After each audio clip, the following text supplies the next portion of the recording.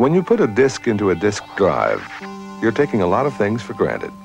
You're assuming that the computer will tell the disk drive to load the catalog of programs on that disk into the computer's random access memory, and that when you type load program X, the computer will tell the disk drive to search through the sectors of the disk until it finds that particular program and then load it.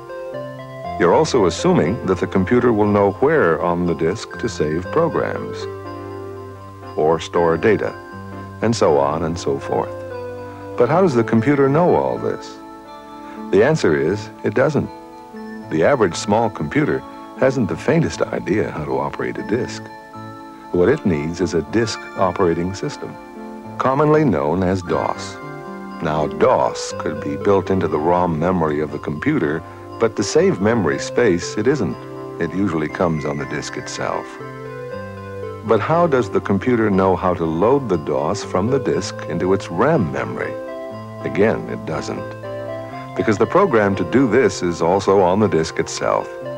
So how does the poor old computer ever get off the ground in this business of disk operating?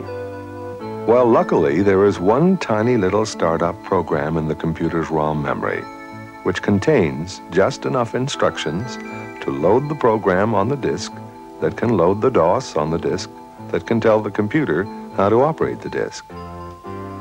Because this little startup program enables the computer to get off the ground, to lift itself up by its own bootstraps in a sense, it is called a bootstrap program.